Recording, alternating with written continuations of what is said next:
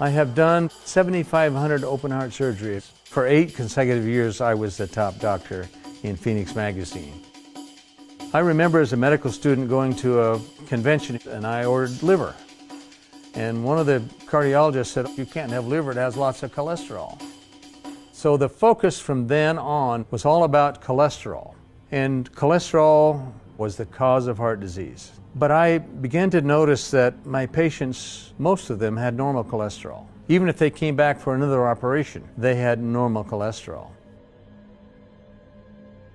Statin drugs, we were told that they would prevent heart disease. We were told that they would reverse heart disease. When I was in medical school, if an article appeared in a medical journal, it was gospel.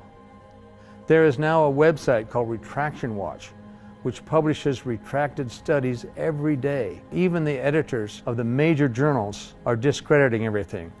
And last year, between 250,000 and 400,000 people died from medication errors.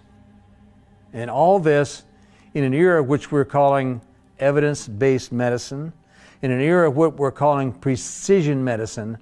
We have cholesterol drugs. The commercials on TV say 36% reduction in heart attack risk. Well, the actual real reduction is less than 1%. But I was still taking a foolish risk with my cholesterol.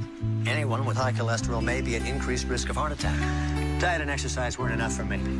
I stopped kidding myself. So what did mainstream medicine do? The answer is money. They asked the question, what medication can we give to make another $1 billion? It's not your doctor's fault. Every decision your doctor can make is monitored by somebody.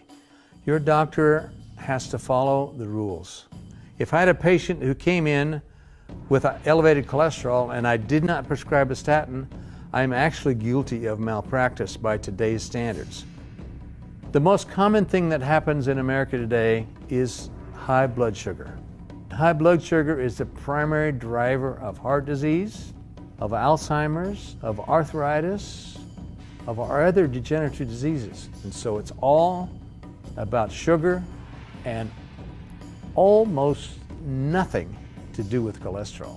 The key to good health is to control your blood sugar. I saw so many people of my parents' age who couldn't do anything.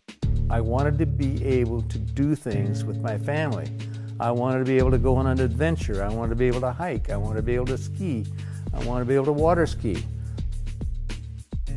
I have now completed 10 full Ironmans. I have won 5 of them. I've qualified for the World Championship 5 times in Kona.